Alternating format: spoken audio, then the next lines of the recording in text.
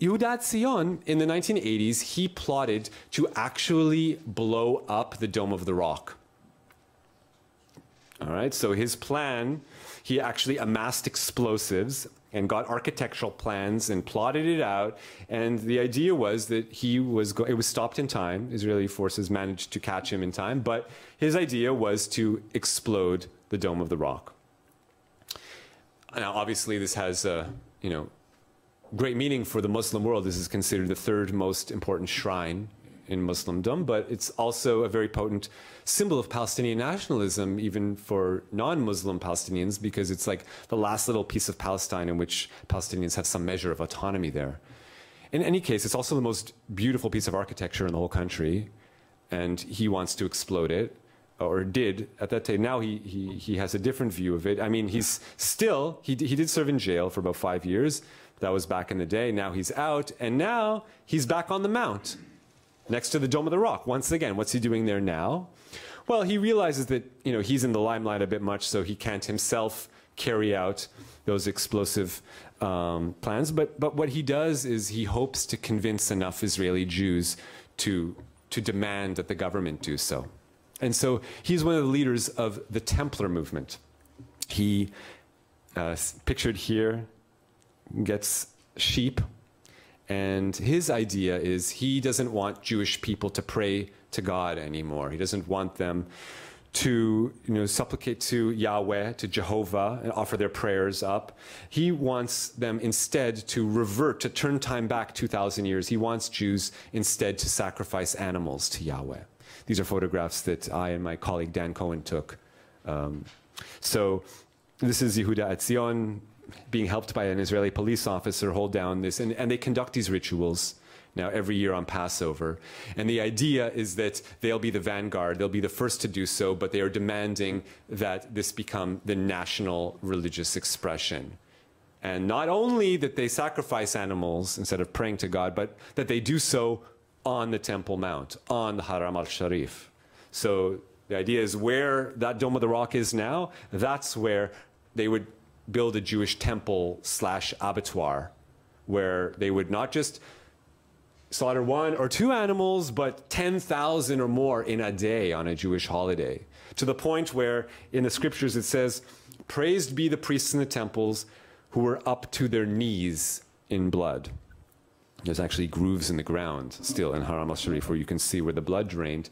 This is how Israelite people worshipped Yahweh 2,000 years ago. They want to go back to it. They want people not to pray, but to have an intermediary to go to God. For, Jewish people to give offerings through the priests, and for the priests to conduct these sacrifices, and only if you belong to the proper bloodline can you be one of these chosen priests.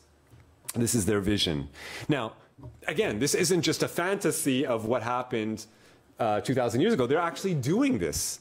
They're actually conducting these rituals with all the garments and instruments, and now they're even doing it right outside Al-Aqsa itself. That's how close they're getting. And their goal, of course, is not to do it close to Al-Aqsa, but to do it on Al-Aqsa, for the Dome of the Rock to be demolished and for this temple to be built on its ruins. That's the plan. And this is Israel Ariel. This is the chief rabbi of the Templar movement. Now, who is this man, Israel Ariel, that is the chief rabbi of the Templar movement? Now, 30 years ago, first of all, I should just point out that he has literally called not only to ethnically cleanse Israel, but the entire Middle East. If you can imagine, he wants wars of conquering, expansion. He says, and again, this is all online. I recorded it, uploaded it. It's there for anyone to hear. Unfortunately, me and my partner Dan Cohen were the only journalists who cared to listen, but these are public events. I'm not sitting behind a computer saying what I think because I read it somewhere. I'm going there down to the events itself and recording these people saying these things. Okay, so make no mistake about it. He says, we recorded him saying, "We will conquer Iraq, Turkey. We will get to Iran too. The mosques and the Christian spires and their crosses come down. in every place we conquer. And if not, you kill all of their males by sword. You leave only the women. So this is his vision for not just greater Israel, but grander Israel, for, you know, total domination of the region. Now, it's very obvious that these views are extremist, okay? And in fact, 30 years ago, they were considered extremist, even by Israeli standards. This man, Israel Ariel, 30 years ago, he ran for parliament. He was actually number 2 on which party's list? The list of Meir Kahane. Okay, a political party that was ruled illegal by the Israeli parliament, because even all the other parties were disgusted by its racism. It was so blatantly racist that the government said, you are beyond the pale. You're too racist for our political system, and they made them illegal. But if 30 years ago he was too racist for the parliament, today he's just right. Okay, another photograph I took of is being given a standing ovation in the Israeli parliament, in the Knesset.